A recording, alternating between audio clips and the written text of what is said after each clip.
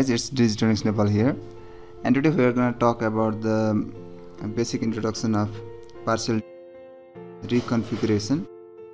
And for that we'll just do a slight demo of PR flow. So let's start from creating a project. So this is our project. Let's name it PR flow, and I'll add some files. I'll add shift right for now, and I'll add some more files. So for our purpose of this demonstration, we will be using two partisans, and each partition will have two reconfigurable modules. So this will be top module, and there will be shift right and shift down. Also we'll be adding those files later. So we can add constraint also. So we will be using this VCU118 board, and we'll be adding top module constraint and P block module constraint. This P block are these partisans, and those partisans will also need to be constrained, and so we'll be using these two files. And let me select the board, and that's VCU118.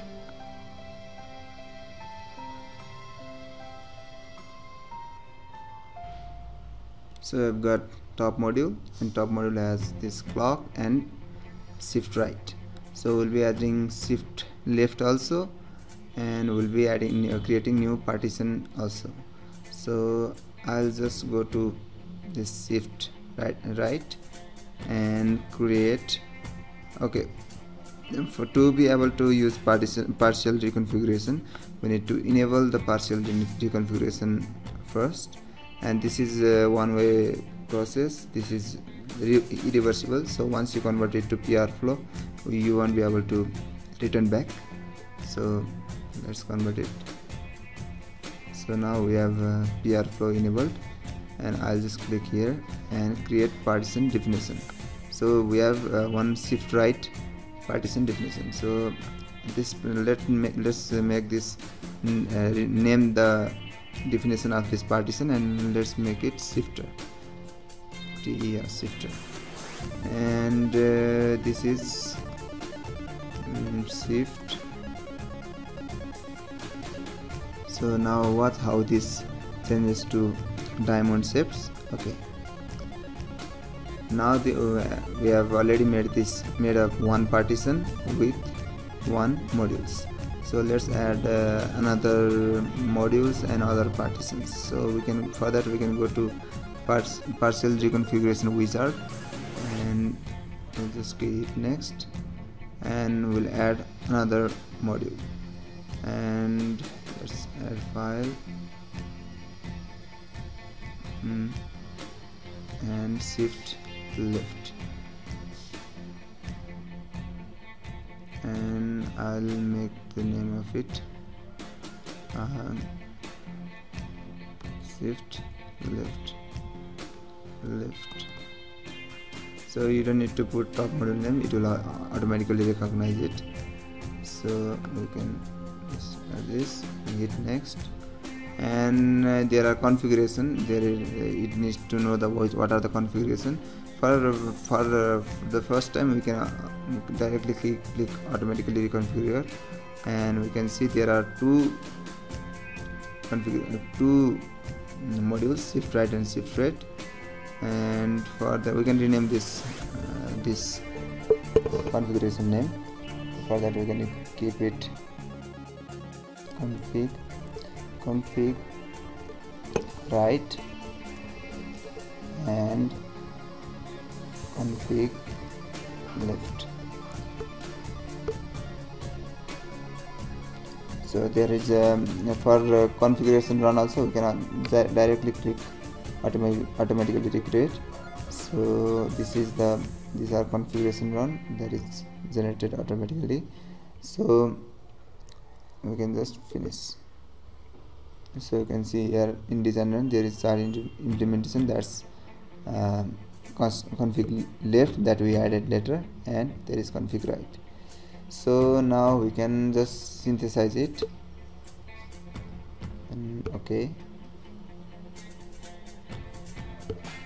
and we'll be back after when this gets synthesized. So the synthesis is completed. So now we'll just open synthesize design. So we have already kept the XTC file or constraint file for internal partisans also in our constraints file. So we'll be seeing 2 P blocks in our floor planning already. So it already exists. Okay. So you can see there are 2 P blocks, and these were constraint earlier in our flow. Like we can see in flow manager there are constraints, and in there is already P block, and it already had the location of our the partisans.